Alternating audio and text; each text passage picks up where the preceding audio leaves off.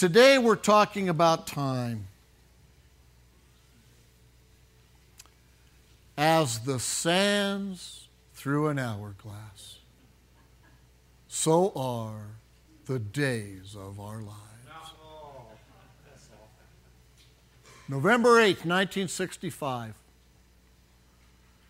A picture of an hourglass came on screen with sand going through it, and a TV show was born, a soap opera called Days of Our Lives. And you know what I think? I think short of eternity, the only thing that's going to ever last longer is that stupid TV show. It's been here since 1965. They just renewed it for another season. But I look at this, and I think there's some wisdom to that, isn't there? As the sands through an hourglass, so are the days of our lives. Our lives are short. I've always been fascinated with hourglasses. I particularly like this one. Doris Kelly got this for me, and it's a Bronco orange, so I am very happy with that. But I've always been fascinated with hourglasses. Even when I was a little kid, I was fascinated with them, and I would sit there, and for hours I would watch that sand go through that hourglass. And it's really, really cool. And you can take all the time you want to be able to do that, and that is a really good thing. Except for when you take all of your life to look at the sand going through the hourglass. And then that's all you've ever done with your life is watch the sand go through the hourglass. This is how many of us live our entire lives. Whether it be through TV, whether it be on a phone, whether it be going to movies, whether it be taking vacations, whether it be working to get more money so I can get more stuff.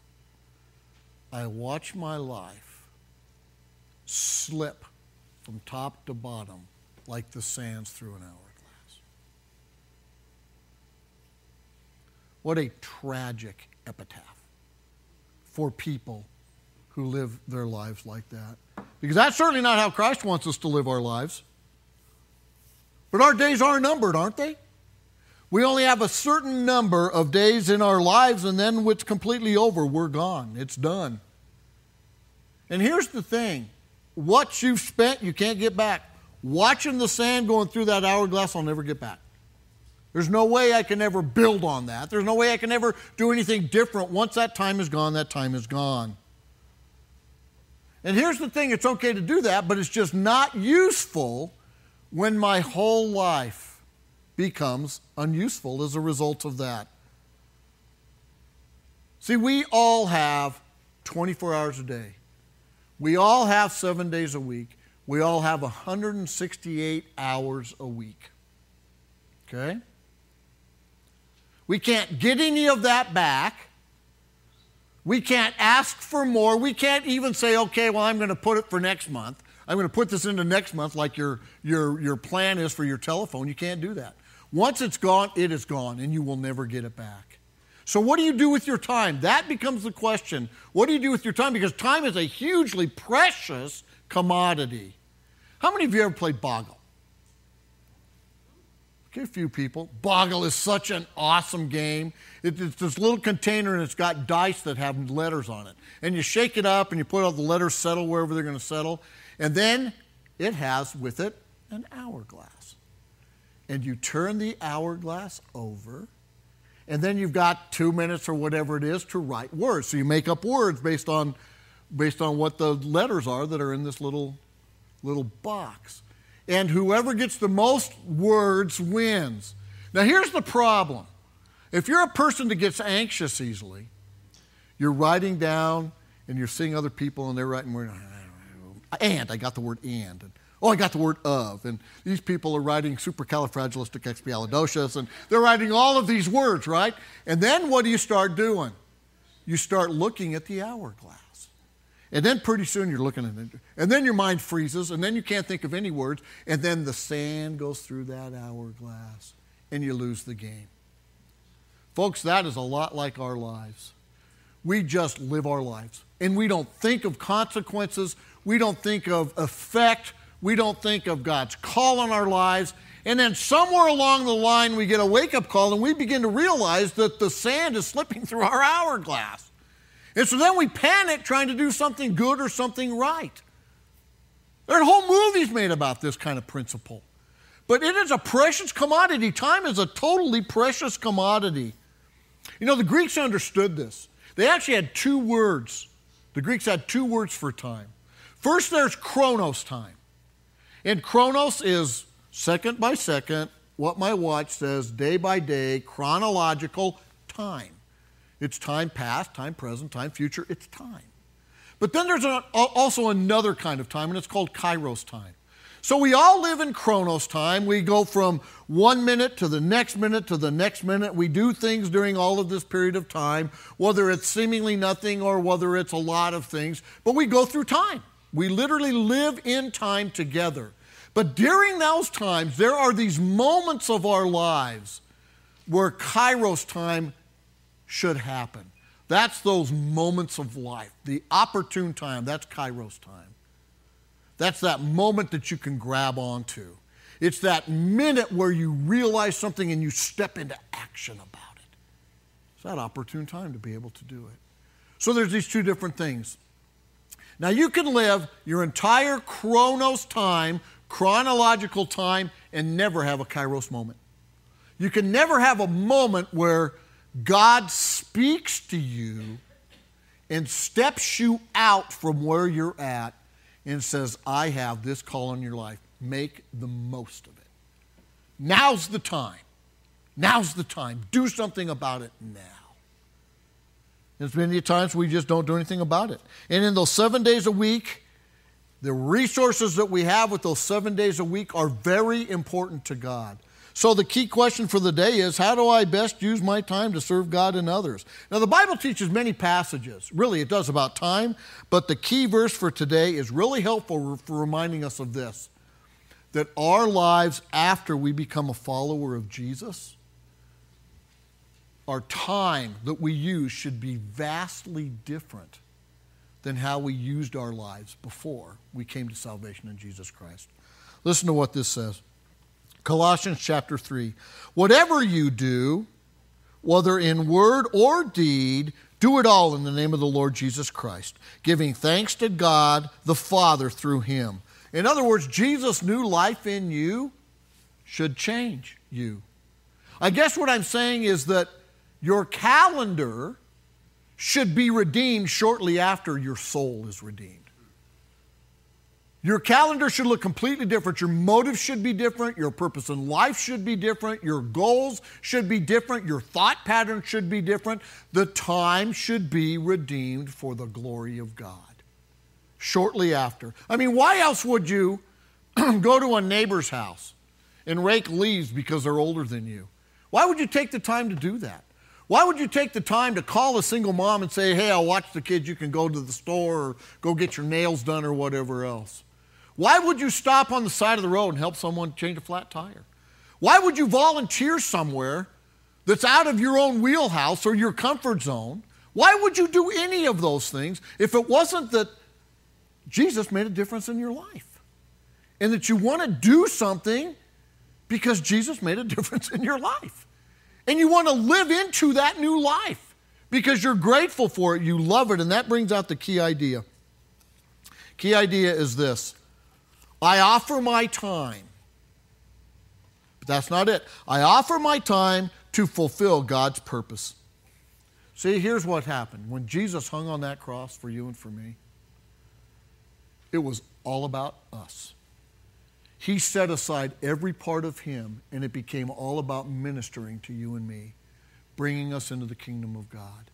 And so when we become a Christian, we accept that sacrifice.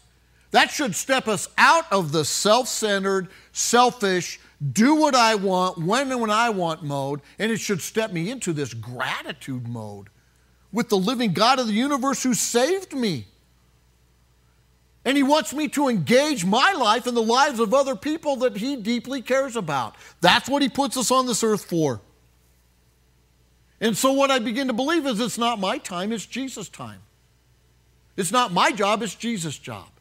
He's going to help me become the person He wants me to be and work through me in the ways that He wants to work through me.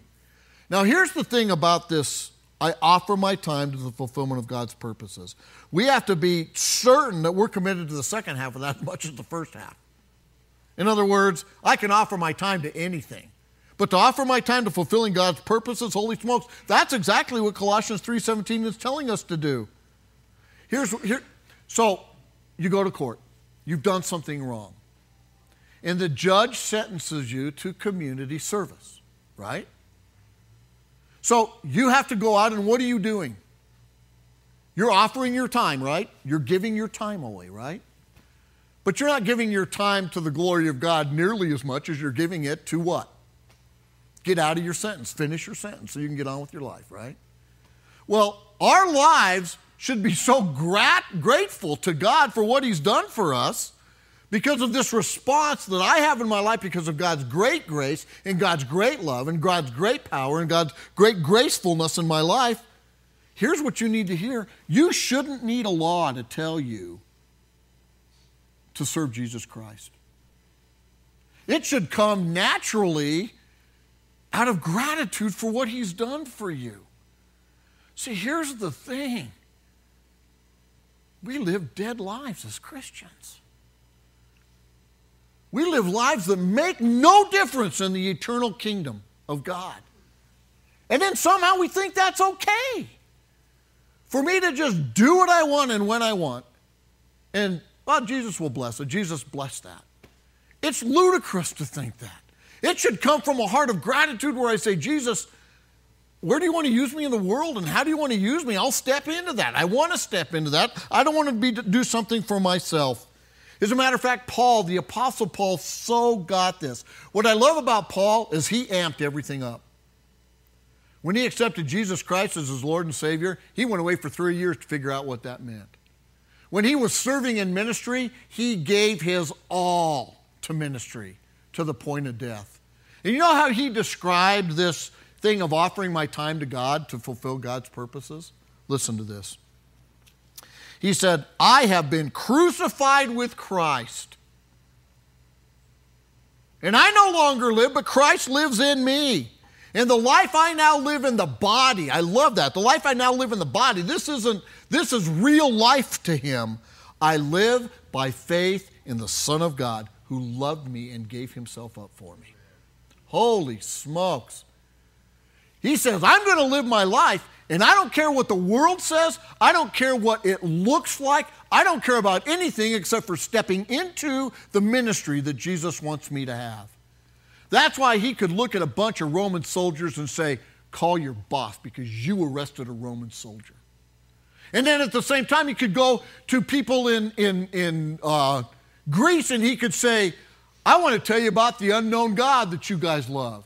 And everything in between, because he took his chronos life, he took his day-to-day, moment by moment, wherever he was in time life, and he created kairos moments. He created those moments where he let the Spirit of God fill him. And then he let the Spirit of God take control and use him the way he needed to be used. And he recognized that what that means is, I need to be dead to me. I'm dead. The life I live in the body, man, it's for Jesus Christ. It's no longer for me. What an incredible statement. I think that should be all of our life goal, is to live our life for him that way. And so if I believe this, if I truly believe that God wants to use me as a vessel to the world, and he wants me to use my time to fulfill his purposes, then what's the application in my life? What difference does it make, or should it make, in even the way I live? Well, I want to give you 4 ways today. Very simply, 4 ways that you can do it, and then we'll talk over a little insert I gave. But these are the 4 ways that I think you could use your time for the glory of God. And the first one is this: prayer, or connecting to God's presence. You know, Jesus had a way different sense of time than you and I did, didn't he? You know, his disciples asked him, okay, Jesus, they asked him a question. You know what he'd say? It's not my time. It's not my kairos moment yet. They'd ask him a question and he'd say, it's not for you to know the time. So Jesus is walking along with these disciples for 3 years, chronological, chronos time, and they're asking him these questions, and he's saying, not the right time. It's not the opportune time. I want you to note something. Jesus did not die on that cross 1 second sooner than he should have, or 1 second later than he should have. He knew the opportune time when the time was right, the Bible says. Oh, what a lesson for you and me. The Spirit of Jesus lives in us, and as we walk our chronos, day to day, moment by moment time, there are all of these kairos moments God wants to give you. The aha moments of life, the hearing God's voice speak to you moments of life to fulfill God's purpose in your life. That's what prayer is all about. And Jesus did this his whole life. I mean, even when he was a young kid, he took kairos moments. He goes to Jerusalem with his family when he's a kid, 12 years old. And mom and dad go to this festival, and then they leave the festival, and they're driving home in their little car, and then they realize, oh, Jesus isn't in the back seat. And so they turn around and they drive, and they get back, and Jesus is where? He's in the temple. He's in the temple. Listen to what Jesus says about this. Why were you searching for me? He asked. Didn't you know that I had to be in my Father's house? Listen to them. But they didn't understand what he was saying to them. Then he went down to Nazareth with them, and he was obedient to them. But his mother treasured up all these things in her heart, and Jesus grew in wisdom and stature and in favor with God and favor with man. Jesus is our model. Do you want to know how to grow in stature and wisdom and favor with God and favor with man? You let Jesus bring you into kairos moments. Because as the day is long, I will guarantee you, if you do not have kairos moments, you don't have an ounce of gratitude toward Jesus. You can have accepted his sacrifice for you on that cross. You can say yes to him. You can go through communion every month. You can talk to people. You can even be in a ministry. But if you don't step into that relationship, you don't have an ounce of gratitude. It's because your heart can't connect what your mind thinks about something. In Jesus, I call it opening up that valve from your head to your heart. If it's not there, that's the complete person. It's not just your head, it's your head and your heart. I hate it when churches say it has to be all about up here, and I hate it when churches say it has to be all about right here. Because both are necessary to live a complete Christian life. That's just how it is. And so Jesus got this, and he understood this. So I guess the question is, when do we spend time in God's house or in God's presence? There's a broader category to prayer. Because prayer really is two things. There's both sides. There's set times that we pray. You're here today. You're in a kairos moment. It's a set time that you came to be set apart to just hear what God has to say to you. A kairos moment. But then there are also these myriads of time that Jesus doesn't want to just give you an hour on a Sunday morning. He wants your life to be this. He wants your chronos time, seconds, minutes, hours, days, weeks, months, years, to be lived with him. He doesn't want you to be separated from him. He wants you to live your whole life living into this principle that God is with me at every moment of every day. It's an awareness of God's presence in our lives. It's intentionally connecting to God every moment of every day. It's when I am going to a meeting and I just have to say, Jesus, can you help me to know what to say during this meeting? It's those moments with my family that I bow and pray to thank God for the meal. I don't do that because it's an exercise. I do it because Jesus is with us at the table. So we might as well thank him like my kids would thank me for getting them a present. It's the moments when I do this with people a lot. I do 1-minute prayers. So what I'll do is I'll set my alarm and I'll ask somebody, do we really need to pray about this? Can you take 1 minute at 1 in the afternoon or whatever time it is, And let's just covenant with each other to pray about this for the next month. And I set my alarm. I literally set my alarm to do that. Elma and I, when we get in the car, we always pray through things. Our prayer list is so long that if we just sat down to pray, it would take us 7 hours. But what we can do is we can have that prayer list with us. And as I'm driving in the car, I can't tell you the number of radio fasts I do. Try it someday, see what happens. Do a radio fast and use that time to pray when you're in your car. It's amazing. It's totally amazing. It creates a kairos moment. When you're living your chronos day-by-day time frame, and all you do is let stuff come in your ears all the time, or come in your eyes all the time, those kairos moments just aren't going to be there. But when you take that time to say, Jesus, I need you in my life. So there's those times like today, and then there's those every other time in your life that you're able to do that. Then there's a second category that we can spend our time in, and that's relationships or loving others. The great commandment, Jesus says to love God, which is prayer, what we're talking about. But then he says to love your neighbor as yourself. And these first two categories, loving God and loving other people, that sets a priority in my life. That God's going to use my spiritual gift set, and he's going to use my time for his glory through helping other people. And you need to hear me. You need to hear me on this.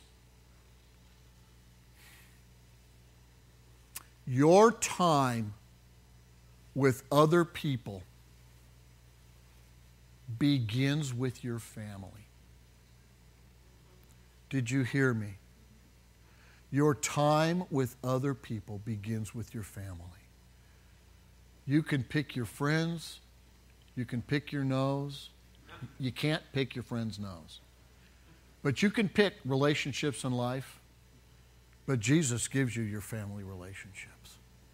And he says, they are my number one priority for you in this life. Timothy was a pastor, and Paul was his mentor. And Paul writes to Timothy, and here's what he says about this whole thing. He's talking about a person entering into ministry, and he says he must manage his own family well and see that his children obey him, and he must do so in a manner worthy of full respect. And then in his little quotations, I love that. If anyone doesn't know how to manage his own family, how can he take care of God's church? This should apply to everybody. This is a scripture that should apply to all of us. I mean, if we don't take care of our families, how are we going to take care of anything else? If things aren't right at home, how are they going to be right the rest of our lives? I mean, you know my story. I'm talking from personal experience. This is a heartbeat for me because I worked as a workaholic and it hurt my family. And I had to learn this. I had to learn. So listen to someone who had to learn from experience. I'll give you just one example. I'm an apprentice, an electrical apprentice. I'm working at Elitch Gardens. We're building a ride called the Gold Fever. It was at old Elitch Gardens on 38th and Tennyson. It had to be open by July 4th, and I was working 18 hours a day, 7 days a week. And I would come home. And I would go into my kids' rooms, and I'd kiss them on the forehead. 2 days before we were finished with that, my daughter wakes up when I'm kissing her. She was maybe 7, 8. And she opens her eyes and she looks at me and she rubs her eyes and she says, Daddy, when are you going to move home? And it tore my heart out. Because I was at home. But I just wasn't available to my children. I heard a story once, and it's always stuck with me. Father comes home. He'd been working long hours, kind of like I had, and he comes home, and his son says to him, Dad, how much do you make an hour? And his dad says, well, why would you ask that question? He says, well, I need to know. How much do you make an hour? He says, I make $20 an hour. So the kid says, can I borrow $10?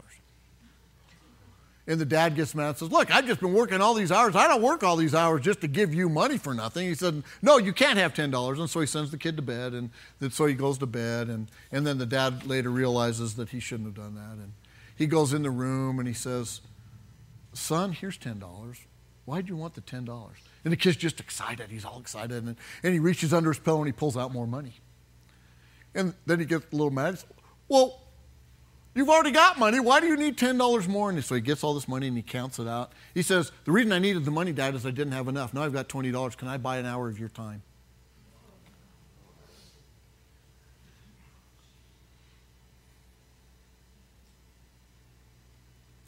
And it doesn't necessarily need to be away from home. You can be present in your family's lives and be a million miles away. Kids aren't stupid, they know it. When they become second to us, when we are, it's more important that I watch the Bronco game, or it's more important that I go to my bowling league, or it's more important that I have 3 or 4 beers before I can unwind. When I used to come home when my kids were little, I honestly used to do this. I realized that when I came in the door all amped up, I just wasn't available to my kids. So what I learned to do is before I'd be in my van, I'd pull up to the house, and I'd write down all of the issues of the day. Sometimes it was one big, huge issue. Sometimes it was 5 issues. And I would take those, and I would open up. We got milk delivered at home. And I would open up the milk box, and I'd drop it in the milk box. And I would say, Lord, those problems have been thrown into the trash for today. And I'd go in. And when you're little kids, you see mom or you see dad, and you just jump on them. And I'd let them do that. But until I did that, I carried everything with me. I carried every stress, every issue with me. This is essential, that you understand that your family is number one. Because here's what happens. When I realize that and I begin to live into that, and I begin to thank God for the value of having a family around me, then I'm able to let that expand and let Jesus use me in other areas besides just my family. And more than that, he uses my family and people looking in at my family and saying, wow, look at that. I'm impressed by that. And you know what? When I begin to do that, this scripture is lived out. And I want you to know the scripture I'm going to read to you is the scripture for this church for this year. And it comes from Galatians 6, and let us not become weary in doing good, for at the proper time we will reap a harvest if we do not give up. Holy smokes. Then it goes on. Therefore, as you have the opportunity, let us do good to all people, especially to those who belong to the family of God. Oh, man. And doing good, you know what that means? Giving time to other people. Giving them the time and respect and consideration to be able to listen to them. See, my relationship with God begins to produce relationships in my family, and that begins to spread out to produce relationships in a world that Christ wants me to reach people for. So how am I intentionally giving up my time in relationships that God called me to give my relationships to? And this is essential to understand in your workplace. God is calling you to nurture people. Tom Dwyer, the guy I was the apprentice with, when I began to realize my work problems and tendencies, I went to him. And I said to him, Tom, I can't work overtime anymore. I can't work Saturdays anymore. And he said, then you may not have a job. And I said, then I don't have a job, but I need to spend that time with my kids. And about 6 months later, never fired me, about 6 months later, he came to me and says, you know what? I have never seen a person stand up for their family like that. And he said, I have huge amounts of props and respect for that. He had never been married. I don't know that he understood the importance of family relationships. But I was actually a help in his life, simply by taking a stance and saying, my family's more important than how much I make per hour. And here's what God wants us to do. He wants us to live in relationships within the family of God, and then he wants us to expand that and live in relationships with people who don't know him yet. It's not one or the other, it's all of them. And everything in between. So, have you ever thought of going golfing with friends, or going bowling with people, or going out to lunch with somebody is actually unto the Lord? That you're doing it as if you're doing it for God? If you let your chronos time, your chronological time, allow God to produce kairos moments in those, then you'll get that. Then you'll understand that. There are people around you screaming to know that they're cared for. But then there's a third one. A third way we can use our time is by work or contributing our efforts. I love the book of Haggai. In the very first chapter, he gives like this prophetic word to the children of Israel that's how to contribute their efforts to the work of God versus their own lives. This is beginning at verse 8. Go up into the mountains and bring down timber and build my house, so that I may take pleasure in it and be honored, says the Lord. Then listen to what he says. You expected much, but see, it turned out to be little. What you brought home, I blew away.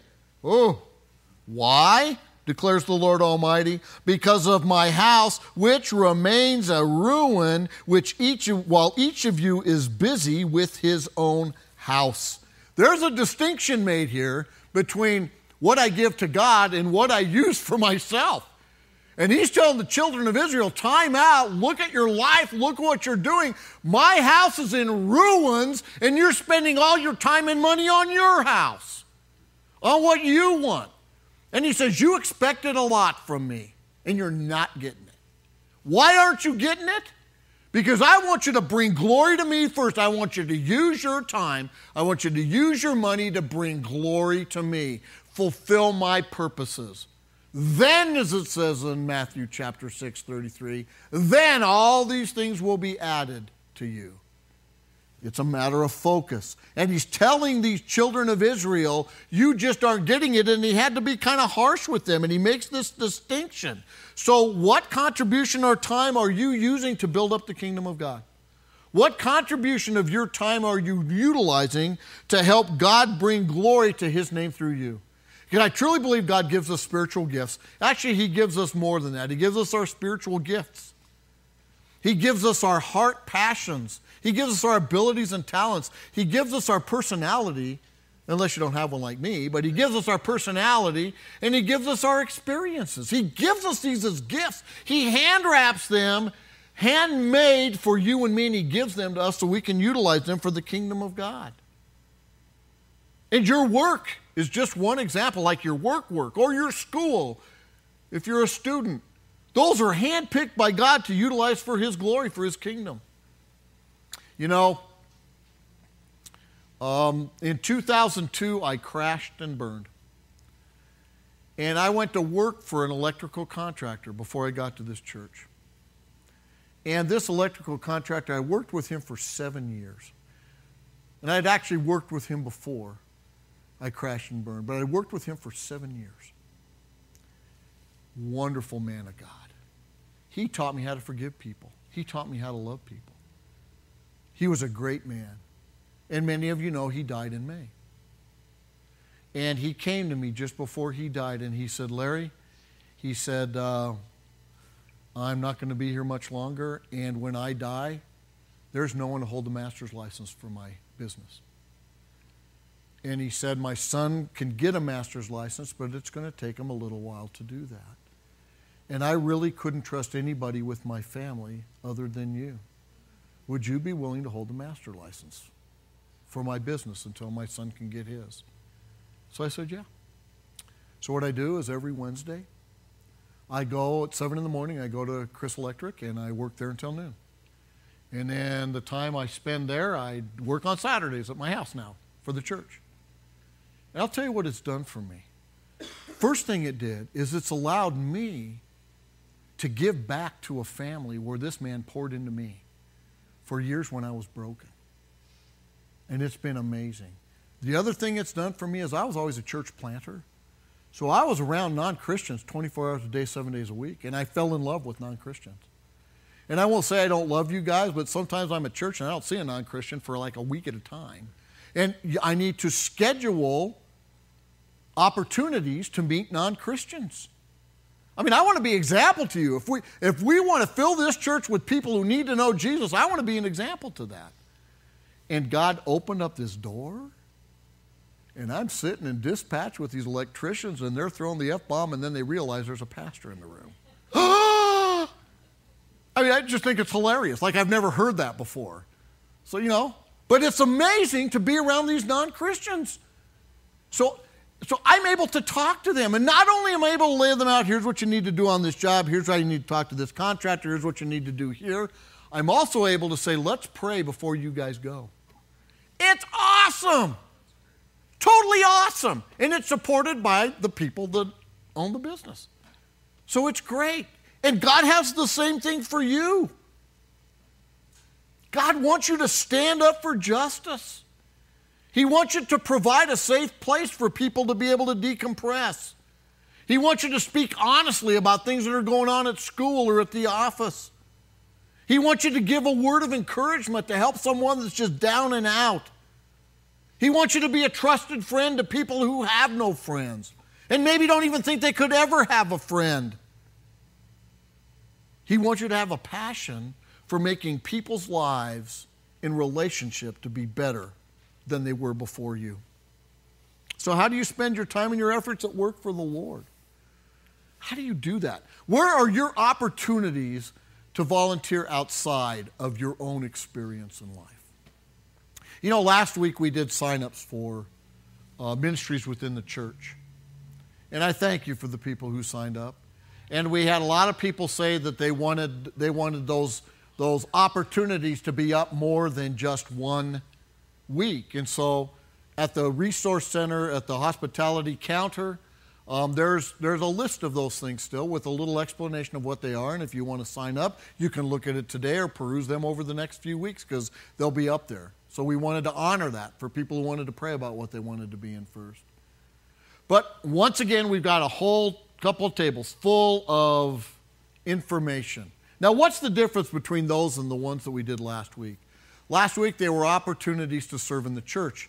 We truly believe with our whole heart and soul that we need to do a ministry within the church because it helps the church to be healthy, growing, a vital organism that helps reach our community. But we don't want to stop by just doing things within the church. We want to do things in the world around us and the community around us. That's what all of those ministries represent that are over there. There are ministries outside the church. I do Whiz Kids. I am not a teacher, and I am especially not a teacher of young kids, but I do Whiz Kids because I want to be an example to you. I want to step out of my comfort zone and do something that I know I wouldn't normally do because I want you to understand how seriously I take this. That's one of the ministries. We have got the ministry of the Homeless Shelter Initiative, where they need volunteers to go to Applewood I think it's like 3 or 4 times a year for 1 week periods. They may not even call you that week. It's only if it gets to be a certain temperature. And you go there and you help them out. We've got the Hope Academy for girls coming out of the sex slave industry. We've got all kinds of ministries like that. And then we've got a couple of ministries that are kind of weird because they're on the campus, but they're actually outreach ministries. So as an example, we've got our Grace's Groceries. There's information on that you can sign up for a ministry with Grace's Groceries, and it reaches literally 90% of the people that come from the community into us. They've heard about us. And then my heart beats for the Harvest Festival. We usually do a picnic. I really felt the Lord was telling us we shouldn't do a picnic this year. We need to pour all of our resources into a Harvest Festival. And I believe God told me that He wants to fill that parking lot with 60 cars that are trunk or treat cars so the kids could come engage in one place. And you know what that creates? That creates all kinds of opportunities. One, for you to serve here in an outreach event. Another, for you to serve here in an outreach event that will only take you a couple hours. Another one, that you're able then to ask people and invite people that don't come to this church to come for the Harvest Festival. To be able to engage them in a new way that maybe you've never engaged them before. It allows you to step out of your Chronos time enough to let God give you a Kairos moment to ask Him, what can I even say to this person? How can I invite them? Do you see the opportunities that it creates? Just a willingness to, as you live your day-to-day life, allow God to take that day-to-day life and use it to fulfill His purposes. So that's 3. And the 4th one is every bit as important as the other 3, and that is rest. In other words, stopping to delight in the Lord. Time was so important to God that he wrote about it right at the very beginning of the whole Bible.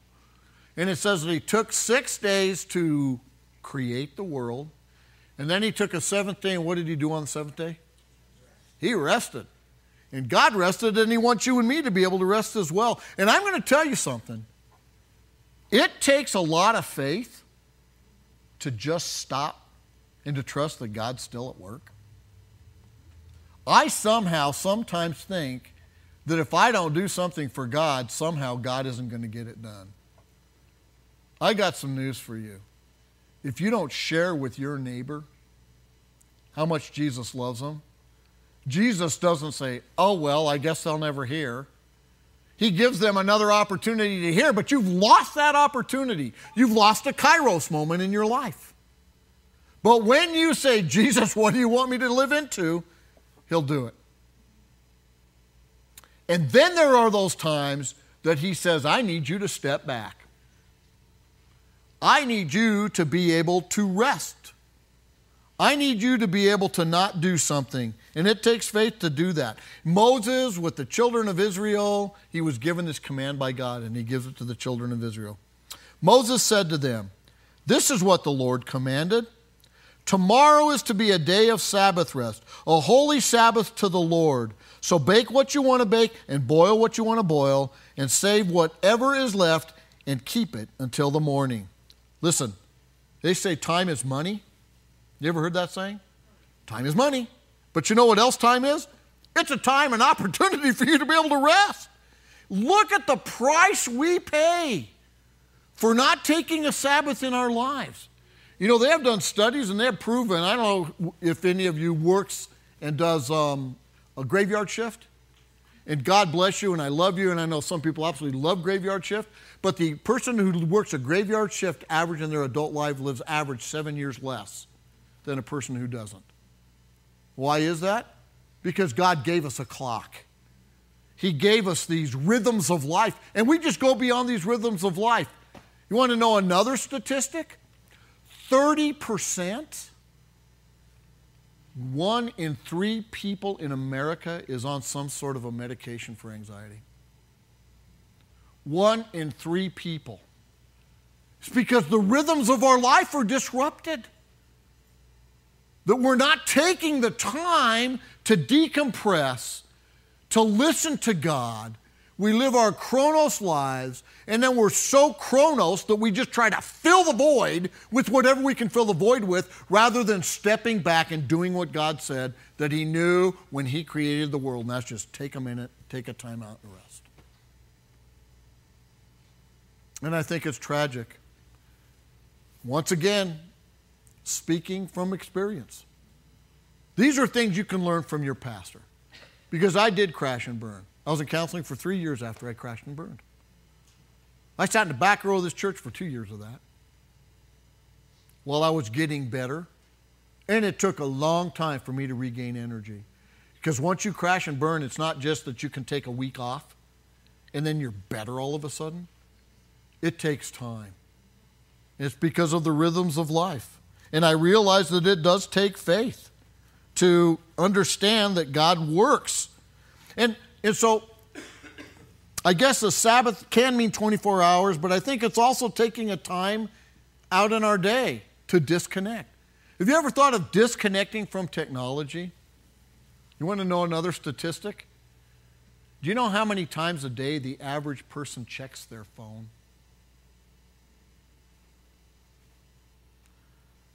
150. 150 times. Now, next time that you're just sitting there and you just want to click and see if I get a message. You ever done that? Just clicking. I'm sitting there, well, I texted someone a while ago and I haven't texted back, so you just click that phone. That's one time.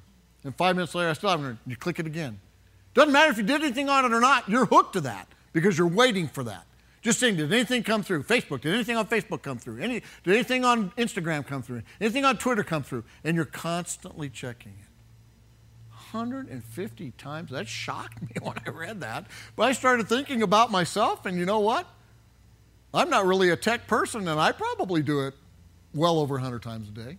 It's just the rhythm of life. So maybe you need to disconnect to be able to do that. Or maybe you need to disconnect from your efforts. Maybe you've got to say, God, I've got to step back from the things I'm doing for you because I just need to be with you. I just need to take this moment to cherish and relish the fact that I live in life with you. Because isn't that the goal and the motive of everything we should do?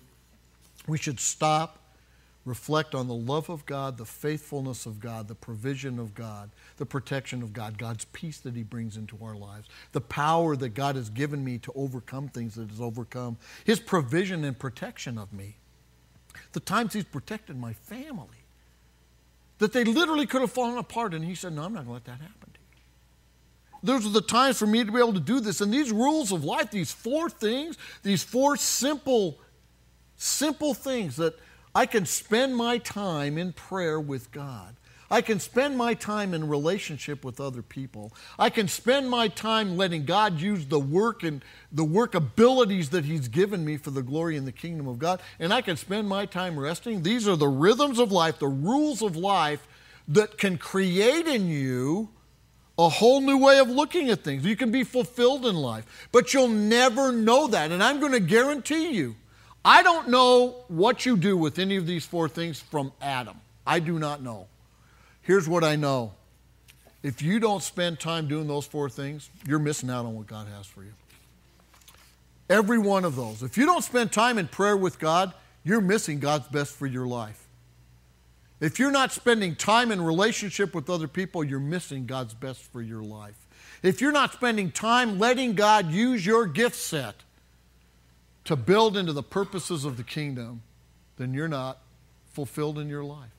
And if you don't rest, then guess what? You're not being fulfilled in life.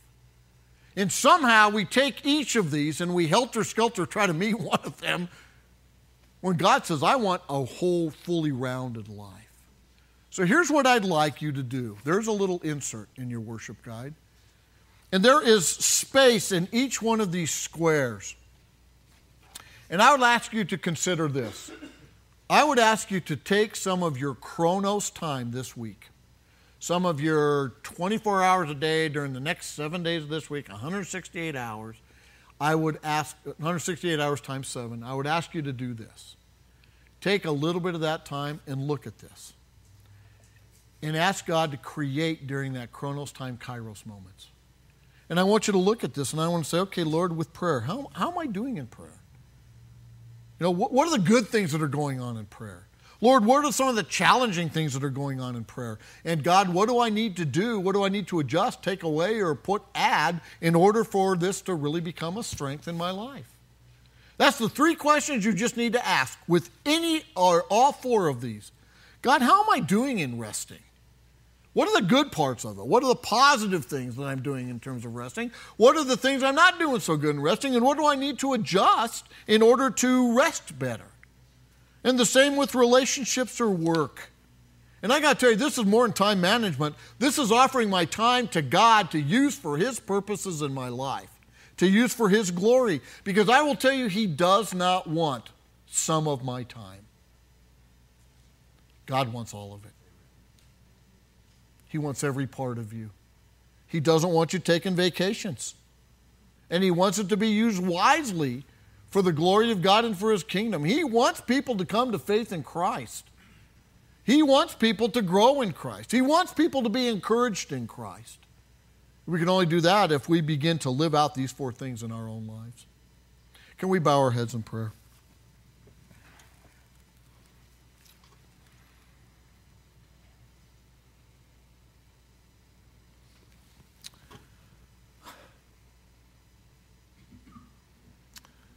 I guess if there's anything I could say, it's the truth that God's own name reflects His desire to be with us. Moses asked him, what is your name? And he said, I am that I am, and I will be with you wherever you go. Isaiah named Jesus Emmanuel, meaning God with us.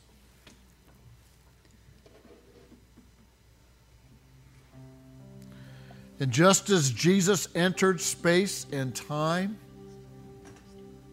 to engage in these 4 areas of his life to fulfill God's purposes, I think Jesus wants us to enter space and time and be Jesus to the world around us. Lord Jesus, on behalf of every person here today, I know that every one of us needs to work on at least one of these 4 elements of our time in offering you our time. So I guess what I'm saying is, on behalf of this congregation, I offer each person to you. I offer our entire lives to you, and I ask you to bring glory to the kingdom of God and fulfill the purposes of every person here. Alter our time the way we need to alter it, Lord, to make it more meaningful and productive for you. In Jesus' name, amen.